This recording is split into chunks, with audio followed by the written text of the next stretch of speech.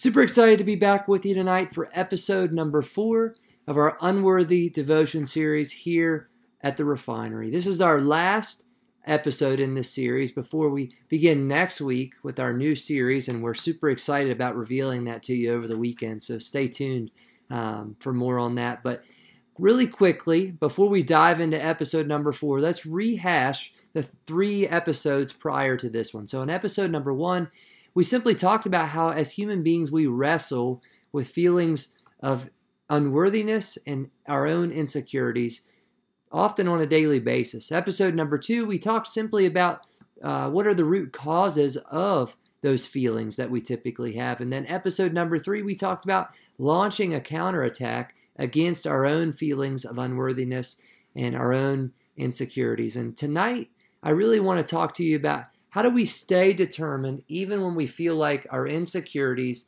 and our feelings of unworthiness are winning? Because if you're anything like me, you have days where you feel like you're losing the battle, right? I know there's that old adage out there, you may lose the battle, but you can win the war. But I don't like to lose battles. I know that it's a realistic part of life that we're going to have days where we're going to struggle, but it doesn't mean that we should be okay with the struggle. Because the point in the matter is that we can always do better, right? And I love what Jesus says in Matthew chapter 13. That's where we're going to start tonight. Matthew 13:22, because he tells us that on the days that we struggle, especially on the days that we struggle spiritually, right? That there may be something going on that is a cause of that particular struggle. And listen to what Jesus says in Matthew 13:22. You know, this is the parable of the sower, and it's specific to the conditions of our heart. But I love what he says. Matthew 13:22, got my handy dandy Bible app here on my phone. I love it. As you can see, we're reading from the red letters today, which means Jesus' word. So I'm super excited anytime that I get to look specifically at the words of Jesus Christ and realize once again, as I told you last time, that he literally breathed out those words and spoke them from his own mouth. So Matthew 13:22, Jesus, our Savior, said this. He said, "As for what was sown among thorns, this is the one who hears the word, but the cares of the world and the deceitfulness of riches choke the word, and it proves unfruitful." So he's saying that there are some of us in our lives where the soil of our heart has caused us to ascribe to unproductive behavior and has actually caused the Word of God to be choked out and to be unproductive. Now, specifically in this particular passage, he lays out all different types of soil, and he's talking about how people receive the Word of God and how there's many people whose hearts are in different places or different positions as they're receiving the Word of God as it is preached from the pulpit or from the mouth of a pastor in a community or from a friend or however it is that God has given them that opportunity. But I want you to also understand that on a daily basis, when we look at our lives, right, there's a good chance that the soil of our heart may not be right for that particular day, right? If you believe that your heart can never grow hardened over time, then you're believing a fallacy.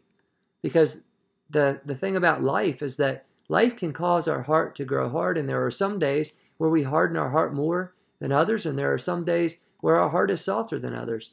And there are some days where we're so inside of our mind that we're not even thinking about our heart, right? There's an 18-inch gap between our brain and our heart roughly, and some days we're living in that 18-inch gap, or we're living in our brain more than we're living in our heart. And so when we begin to struggle, and we begin to look at why we struggle, we need to understand that it's perhaps related to the fact that we are partaking in things that are unproductive for the fight. And so think about it in this military analogy, right? I talked about launching the counterattack with the Word of God, right? The Word of God is our tool. Now imagine filling your tool belt with unproductive things, right? If any soldier who's ever gone to battle understands that he has a set OCIE kit, things that were centrally issued to him or her that they are to take with them as they prepare to deploy or they prepare to go into battle, and they can't really take any more, and they don't want to take any less, because if they take less, they'll be missing some essential things, and if they take more, they'll be weighed down. So having less than what you need is unproductive, and having more than what you need can be unproductive. And so I want you to understand that perhaps sometimes you're struggling with your insecurities and you're struggling with feelings of unworthiness because you are doing things that are unproductive for the fight. Unproductive for the fight. And Jesus tells us that unproductive things, caring about the world, caring about wealth, caring about vanity, those types of things can literally choke out the Word of God in our lives. And guys, I know this from firsthand experience. I have choked out the Word of God and did for a lot of the first couple years of my life. I stayed in the baby stages of my faith for a long time because I just wasn't in the Word of God. I wasn't filling my tackle box or my toolbox or my belt with productive things that were going to help me progress in my faith. Now, it doesn't mean that you're not going to have days of struggle where even though you're doing the productive things, that you're still not struggling. That's going to happen. But you're less likely to struggle with insecurities and unworthiness when you've turned to Jesus Christ and you said, I'm going to fill my tool belt with things that are productive. And so maybe you're wondering, what is those things that you're talking about? What is it? What are productive things that God would ask us to ascribe to in our life? And I'm glad you asked that question because right now I think of the book of 2 Peter, and I'm going to turn on my Bible app to 2 Peter because in 2 Peter we find out what are some things that are productive as Christians that we need to live by. And if you're lost, right? You hear me say the word Christian a lot. If you're lost, once again, I've said early on, we've got to begin that relationship with Jesus Christ. Then once we begin that, we can start that uphill battle, that faith journey, and we can start the refining process. And if you're in the middle of the refining process, these are tools that you can put on your tool belt. And this is what 2 Peter chapter 1, verses 5 through 8 say.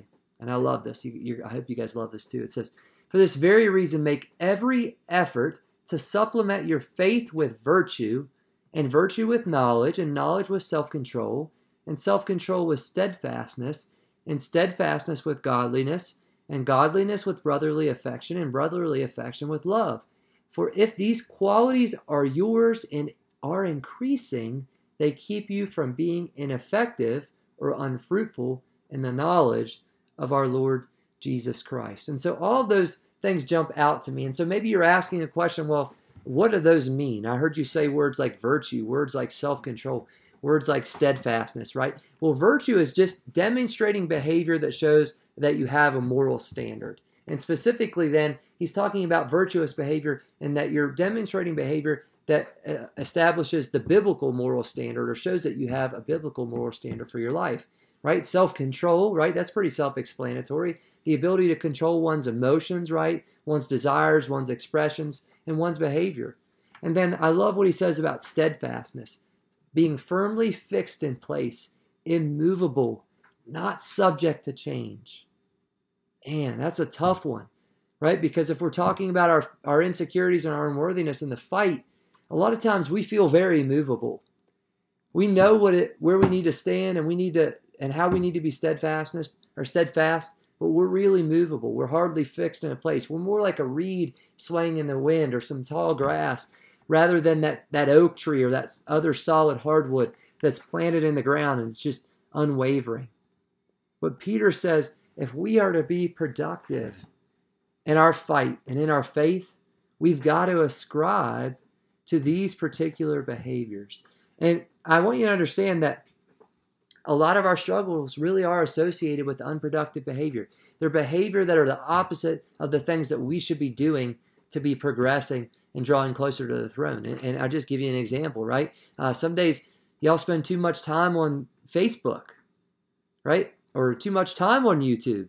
If you're spending too much time on YouTube, just watching random videos, you're not getting anything productive from it. It's okay to go to YouTube and be productive. It's okay to go to Facebook and be productive. It's okay to use Instagram, Twitter, and be productive, right? But you got to be productive. And if it's something that's unproductive, right? If you catch yourself engaging in inappropriate behavior, if you catch yourself spending too much time to where your head, neck, and back are hurting because you've just been sitting behind a computer too long, anything that's unproductive, it takes your mind, your body, and your heart out of the fight, you need to purge it, which means to get rid of it, right? To push it out of your life.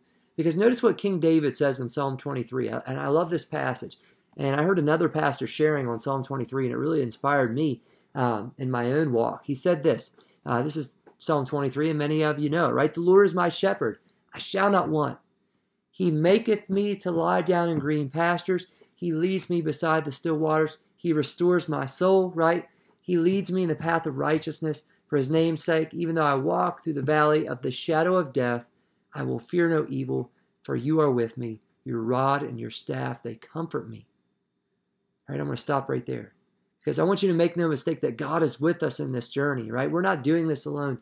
This isn't about us learning to be stronger on our own. We are yoking up with Christ, and we are learning to fight this battle and to allow him to be the commander, but to take a role as a part of the company or the battalion of Christian people. And each one of us soldiers has a role, and we each have our own fight that we have to fight daily for the betterment of the kingdom and for the betterment of the company and for the betterment of the battalion and for the betterment of the brigade and all the way up until we start talking about the larger family of God. So each of us has a role, right? And though God is Jesus Christ is the commander, and he is there with us always, we have a role in the fight.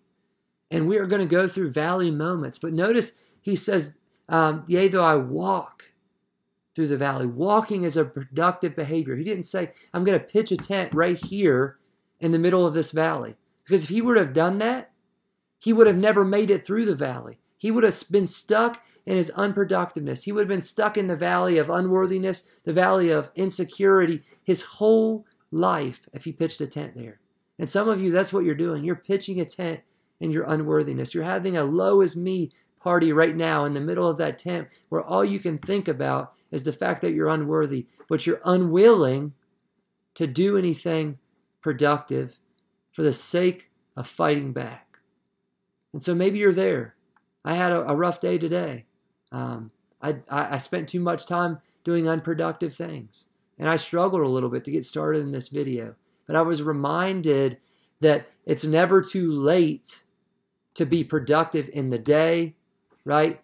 And it's never too late to decide that you want to pick up your cross and follow Christ and be productive with your life. If you want to get over your feelings of unworthiness, you want to get past your insecurities, you have got to learn to fight. And if your fight is failing right now, you've got to learn that it's perhaps associated with the fact that you are doing unproductive things. You know, the Bible tells us that we want to move from the milk of the word to the meat of the word. And often the difference is ridding ourselves, right, or asking Christ to come alongside us and rid us of unproductive behaviors so that we can assume a productive position and move from the milk to the meat.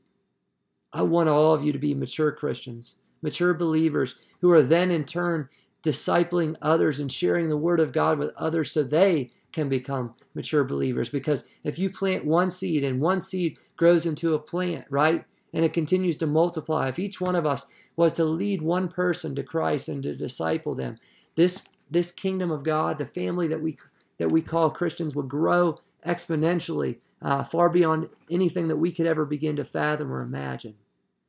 But if we are to do that, if we are to be effective disciples and effective followers of Jesus Christ, and if we are to overcome our unworthiness and our insecurities, we have got to learn to be productive. And so I hope you found this episode meaningful and that you enjoyed your time with us today. If you can't tell, I'm a little bit tired today, so I'm sorry that you can sense the fatigue in my voice. But I really did enjoy my time in the Word, preparing to talk with you guys today. And I'm really excited about all of you that are out there liking our channels and following us. We're up to like 170 likes on Facebook, so thank you guys so much. We're doing this for you. I'm doing this for you. Friends and family, people all over the world that I'm friends with. I love you guys, and I want to bring the gospel to you, and I want to help you become more productive followers of Jesus Christ with your lives. So follow us on Facebook at facebook.com/The Refinery Process. You can follow us on Instagram at The Refinery Process. You can email us at the.refinery.process@gmail.com. All are great ways to follow along with us and to see the content that we're releasing weekly. So I'm excited to share this video with you tonight. I look forward to getting back into it this weekend and preparing for our next series. And I love you guys very much, and I hope that you have a great Thursday night. Bye-bye.